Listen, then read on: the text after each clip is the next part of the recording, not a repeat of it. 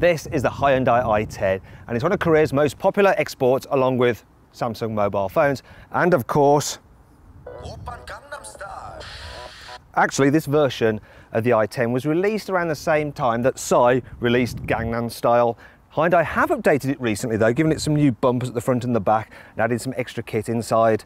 Now one of the reasons this car is so popular is the price. So it starts from a fiver under £9,000, but if you click up there you can go to carwow.co.uk, build your ideal car, then you'll get 5 great offers back from top dealers within 24 hours, so you can compare prices without having to haggle, all from the comfort of your own home. Speaking of comfort, what's it like here in the front of the i10? Well, actually, it may be small, but there seems to be quite a lot of room here. One thing to note though is that you can't move the steering wheel in and out, it'll only go up and down. That's the case with all these small cars.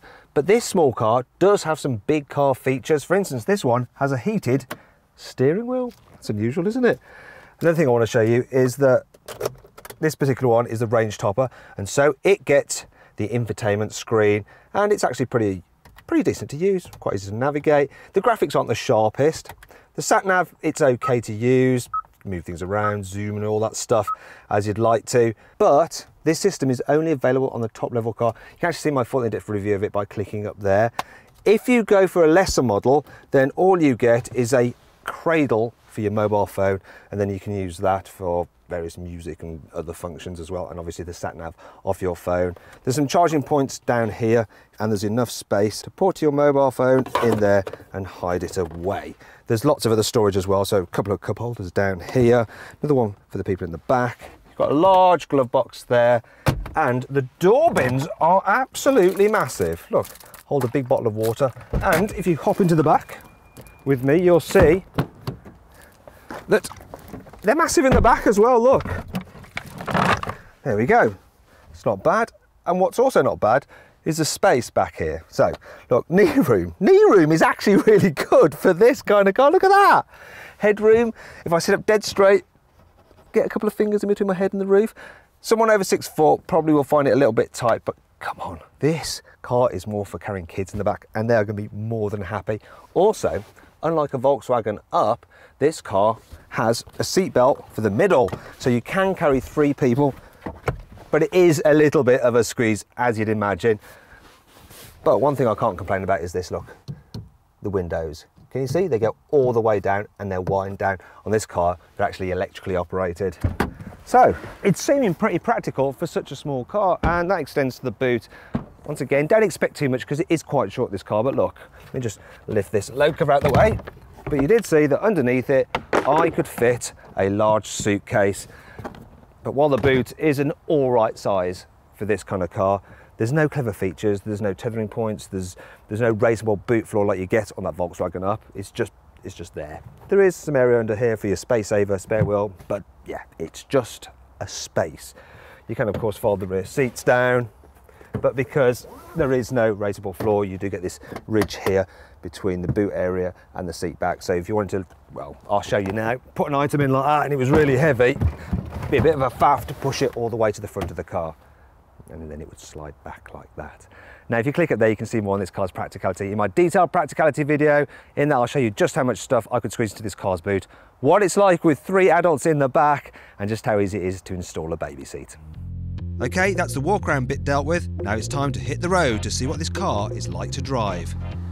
This little i10 is nice and easy to drive in town. So the suspension does a good job for a small car at dealing with bumps. The controls are light. The gear shift in forward gears is nice. You'll see why I said that later in the video.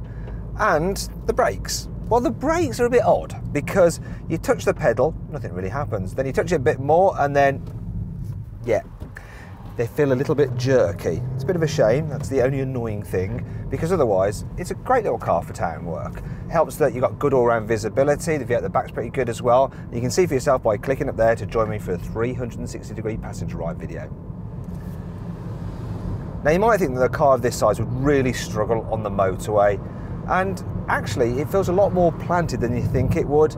The issue comes with the engine, so if you have the 1 litre engine, yeah, it's going to struggle at speed. Even this 1.2, you do need to drop it down a few gears if you want to overtake someone, and when you start to rev it, makes quite a bit of a racket. You also notice a lot of road noise coming from the tyres as well. Not so much wind noise, but that road noise does echo around the cabin. You can tell you're in a cheaper car when you're driving this thing at speed. In terms of economy, it's all right though. I'm getting 48 miles per gallon out of this 1.2. Cheap little small cars like this aren't designed to be thrown around corners. This i10 doesn't fall over when you chuck it into a bend. It does seem to run out of grip and want to run wide, but that's to be forgiven. It's good enough in the way it handles that when you go on a twisty road, you don't feel out of your depth. I'm actually quite surprised. It can be good fun trying to drive this thing on its door handles, actually. All in all, it's quite a surprising little thing, this. It's a lot better than you think it's going to be. Now then, it's time for the CarWow 5 annoying things about this car. I really like the way that Hyundai seamlessly matched the colour of the parking sensor to the rest of the bodywork. You wouldn't even know it was there. Not. The door handle sticks out so far that when you try and use the seat height adjuster, you end up rubbing your arm on the handle. It's friction burn. This car's manual is almost as big as the car itself. I mean, look at that, it's insane. It'd take you as long to read the Torah, the Bible and the Quran as that lot, though to be fair, some of that is in multiple languages. For improved economy, the SE Blue model is up to 30 kilograms lighter than the normal car, thanks to various weight-saving measures, such as removing the spare wheel. So I'm not entirely sure that's a good idea.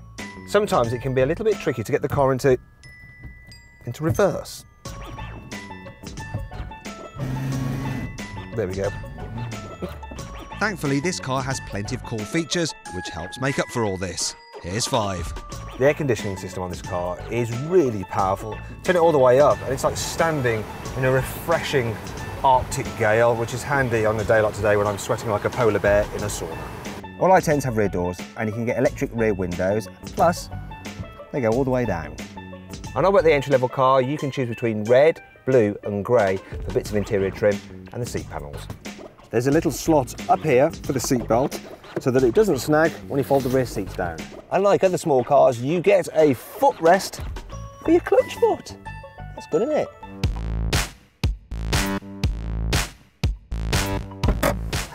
If you click up there, you can go to carwow.co.uk for more information and to compare offers on the Hyundai i10. So then, what's my verdict on this car? Should you avoid it? Should you consider it? Should you shortlist it? Or should you just go right ahead and buy it?